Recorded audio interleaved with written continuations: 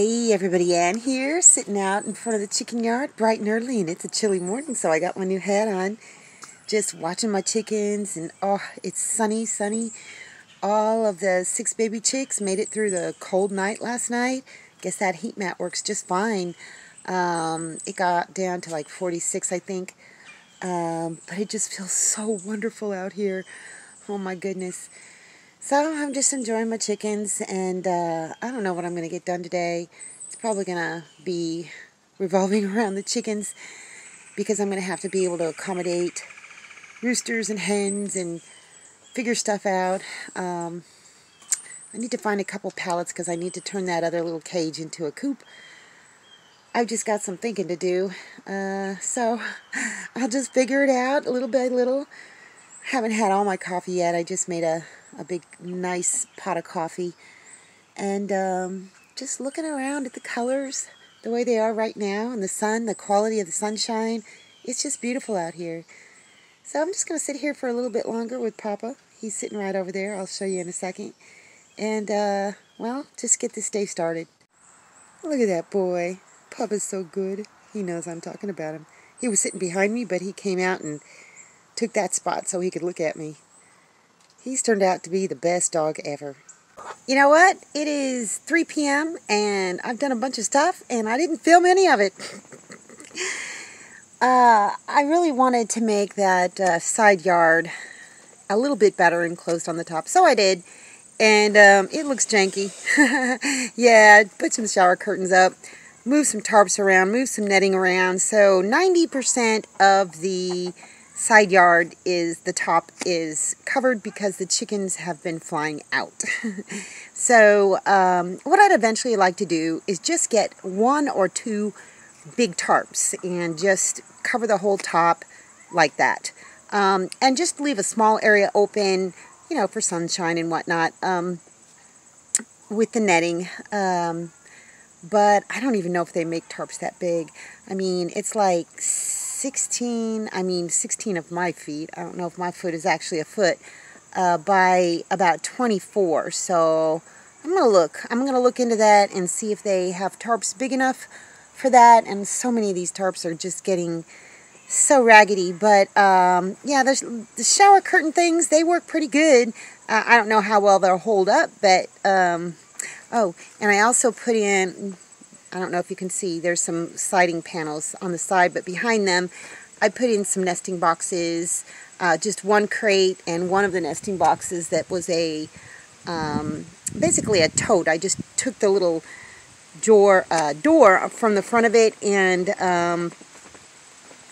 took that off, and the lid is actually the bottom. Put some bedding in it and put some fake eggs. So I don't know, maybe they'll start laying eggs soon. There's Papa. He's been such a good boy all day today. So, oh, and the lilies are still growing. Yep, they're still looking pretty. And, yeah, cayenne pepper and the jalapeno peppers, they're still growing. But other than that, you guys, I've just, you know, been communing with nature and commiserating with my chickens. So I think I'm just going to leave this one kind of short, and I don't know, maybe I'll film something tomorrow. It's just a lot of this stuff is just boring stuff, and I don't want to bore you, but I do enjoy, you know, making these videos, and I hope you enjoy them too, at least some of them, maybe not all of them. But yeah, I tried to catch Torch today. Torch, yeah, I don't know if you can see him back in there, but I tried to catch him so I could put him in with the Easter eggers, but he wasn't having it. So I'm going to have to get like a big blanket or something and corner him and just toss it over him and catch him that way. Otherwise, it's just not going to work. He's too fast. But that'll happen eventually, and I've got to get that Easter egger yard fixed up. Whew. Just didn't have the energy today. So maybe that'll be tomorrow. Who knows? Oh, I do got to tell you a funny story. Okay. The other day when I was trying to block off the front of the van, and so the nesting box could go up there so that Miss Pris and her chickens, this was before she started attacking them, could all free range in the van safely, and so the hens could go in and out of the front and lay their eggs in the front of the van. So I was doing it, and then I closed I closed the van door, the side van door, and I couldn't get it open. For anything that I tried, I could not get it open.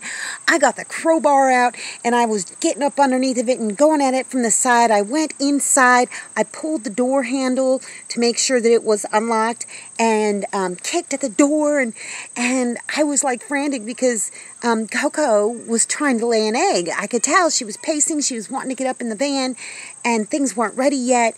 So I was able to, of course, open up the passenger side door and go in through there, and but I could not get the side door open, and I was freaking out because Miss Pris was in there with her babies, and I was just like, it was getting hot, and I was all sweaty, and I got the crowbar, and oh my gosh, I hosed up that door. I didn't break it, but I hosed it up. So I called Neighbor Dude and Neighbor Dudette, and I asked, I got the wife on the phone, and I told her what was going on. She says, well, I can come over and try and help you. She came over, and she couldn't get it done. We worked together, tried to get it open. She says, is it unlocked? And I'm like, well, yeah, it's unlocked. I mean, I can pull the handle, but it just won't come open. And so we tried for a little while, and I was just like, oh, my gosh. So later that evening, and I told her, don't worry, tell your husband he doesn't have to worry about it today. He's going to be coming home from work. He's going to be tired. The last thing he wants is to come mess with this chicken coop door of mine. But he came over. He walked all the way over, and he's just kind of like, here, let me take a look at this. And so he climbed in the van from the front, went inside, and I'm outside getting ready for him to tell me instructions, and all of a sudden the door magically opens without any struggle, without any pounding, without any crowbar. It just opened, and he opened it just a little bit, and he looks at me and goes, hey, Miss Ann. And then he pulls the doorknob lock, the little knobby thing. He pulls it up, and I'm like, oh, I hate you. And I'm like, I slammed the door, and I says, okay, let's see if we can get it to open again. And it opened right up.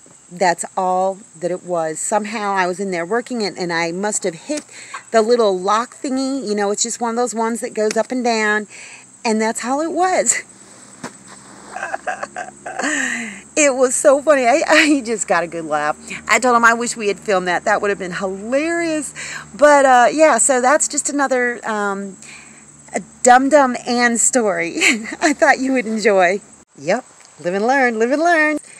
Anyway, thanks for watching. That's all I got for you guys today. See you in the next video.